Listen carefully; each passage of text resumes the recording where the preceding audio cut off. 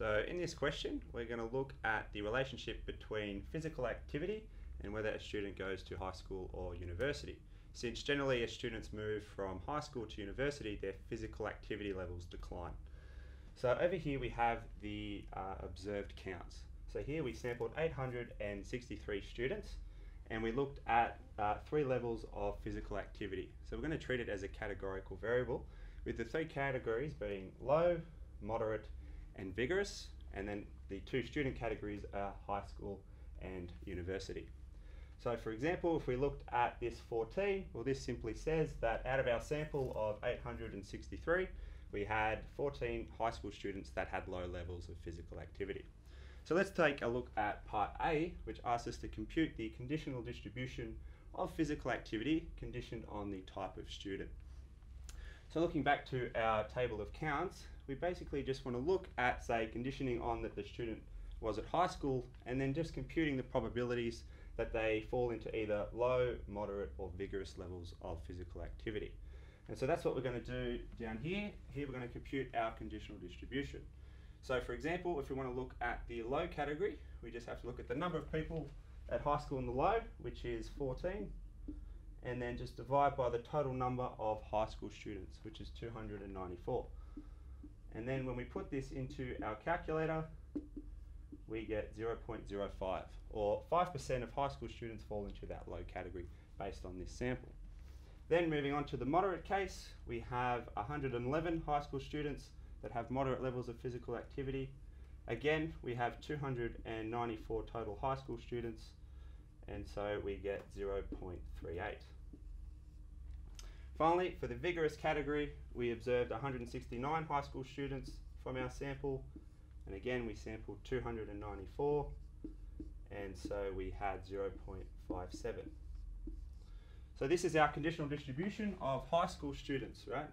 Physical activity based on high school students. So we have 5% in the low category, 38% in the moderate category, and 57% in the vigorous category, and you can see that this sums up to 100%.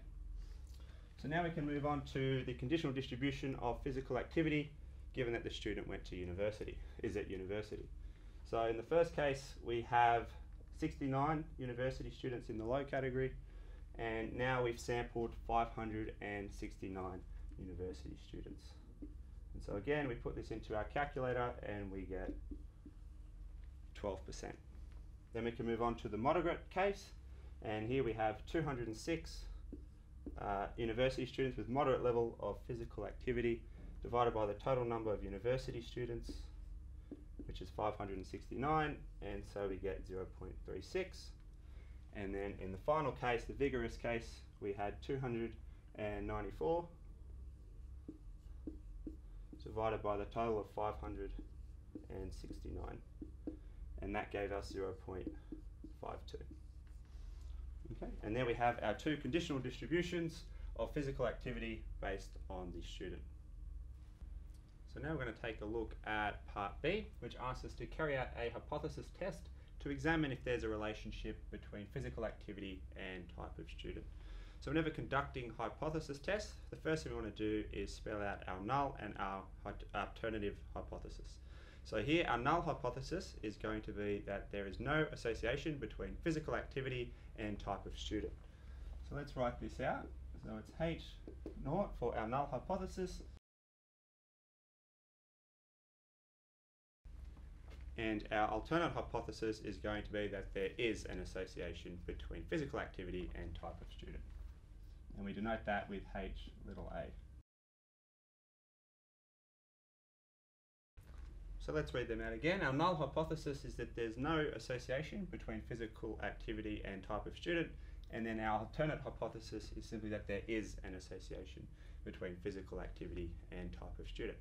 So once we have our hypothesis written out, we can move on to computing our test statistic.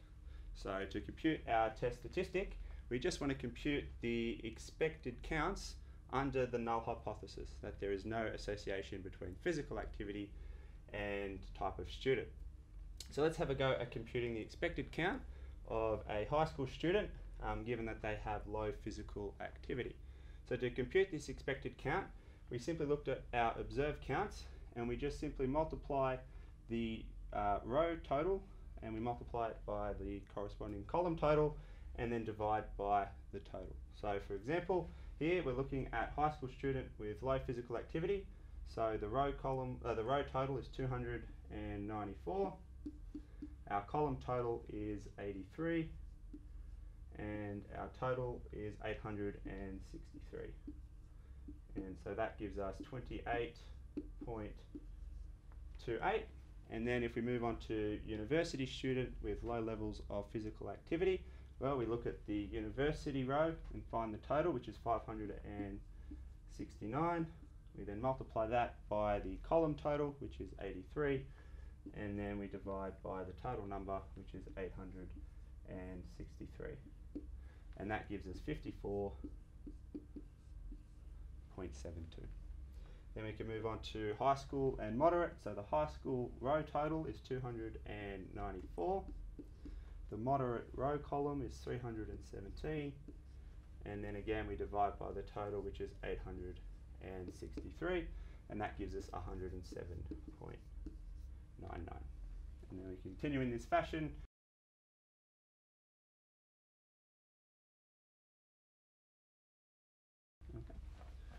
So here we have the expected counts under the null hypothesis that there is no association between physical activity and type of student. So now that we have computed our expected counts under the null hypothesis, we can compute our observed test statistic. So our observed test statistic is, so we're going to denote this as x squared with a little subscript OBS to say it's observed from our data. So to compute our test statistic, we look at our table of actual counts and our expected counts. And so over each particular element of our table, we're just going to take the actual value, subtract away the expected value, take the square, and then divide by the expected count. So let's do this. So for high school and low physical activity, our observed count was 14. My expected count was 28.28. We then square it, and then we divide by the expected count, which is 28.8. And then we can move on to moderate and high school. So my observed count was 111. My expected count was 108.01.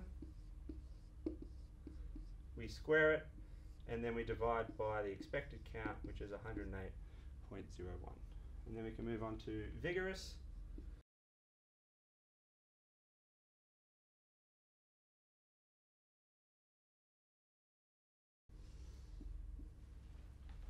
So when we do this for every single possible combination of physical activity and type of student, we will get 6 summations. And then when we put this into our calculator and sum this up, we get the value 2012.29. Okay. And now that we have our computed test statistic, we have to determine the null distribution. So under H0, what distribution does this observed value come from?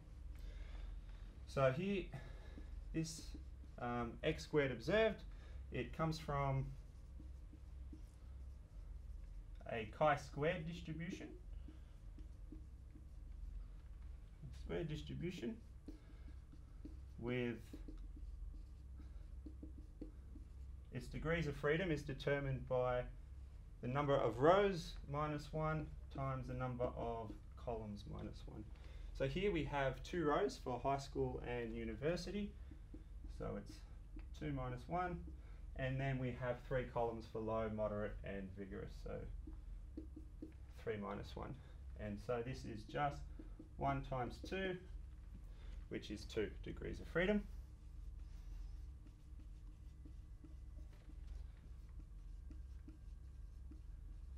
If the null hypothesis, so if H0 is true. So now that we've computed our observed test statistic, which turned out to be 12.29, and we know that this comes from a chi-squared distribution when H0 is true, we can move on to computing our p-value, which tells us how much evidence that we might have against H0. So our p-value is given by the following. It's the probability that my null distribution, or in this case my chi-squared with 2 degrees of freedom, takes a value larger than my test statistic, which was 12.29.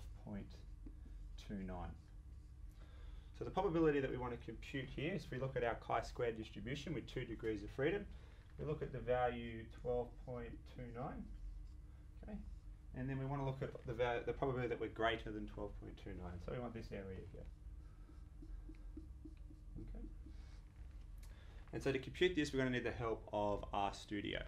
So here we have some RStudio code. So here we have P, which just stands for the distribution, so the probability that we're less than some value. And here we're looking at the chi-square distribution. So here we want to look at the probability that my chi-square distribution takes a value less than 12.29 with 2 degrees of freedom. So if we go back to our density curve, we know that this value is going to be 0.9979. So here we have 0.9979. Okay. And we know the area under a density curve must sum to 1, or must be 1. And so we can look at the entire area, which is 1, and then subtract the area to the left of 12.29, and that'll give me everything to the right of 12.29. So we can write this more mathematically as just 1 minus the probability that my chi-squared with 2 degrees of freedom is less than 12.29. Okay, so then we just have 1 minus the area to the left of 12.29 is 0.9979. Okay, and so from there we can simply compute our p-value is 0.0021. Okay, and this is extremely small. So given that the null hypothesis is true, the chances that we observe our test statistic, or something more extreme than our test statistic, is really, really small. Okay, and so we have evidence against H0. Okay, so this is a statistical conclusion. We also have to bring it back to the original question, which was, is there a relationship between physical activity and type of student? So we've rejected the null, so we accept the alternate hypothesis that there actually is an association between physical activity and type of student. So let's write that up. Okay, so just recapping, we have a really, really small p-value, and so we can reject H0. And back in terms of the original research question, we can conclude that there is an association between physical activity and type of student.